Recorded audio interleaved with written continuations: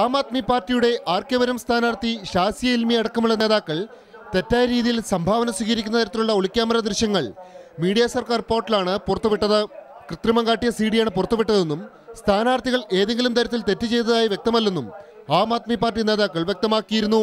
ഇതിന് പിന്നാലെയാണ് ഒളിക്യാമറ ദൃശ്യങ്ങൾ പകർത്തിയ മീഡിയ സർക്കാർ പോർട്ടലിനെതിരെയും ദൃശ്യങ്ങൾ സംപ്രേഷണം ചെയ്ത ഇന്ത്യ ന്യൂസ് ഉടമ വിനോദ് ശർമ്മ, സിഇഒ ദീപക് ചൗരസ്യ എന്നിവർക്കെതിരെ മാനനഷ്ടത്തിന് ഡൽഹി പട്യാല കോടതിയിൽ കേസ് ഫയൽ ചെയ്തിരിക്കുന്നത്.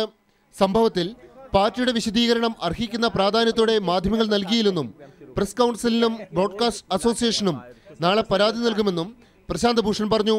जिन लोगों ने ये सीडी बनाई और चलाई, इन लोगों को अब बख्शा नहीं जाएगा. इनके खिलाफ क्रिमिनल डेफेमेशन भी होगा. Press council, news broadcasters association में कंप्लेंट भी होगी.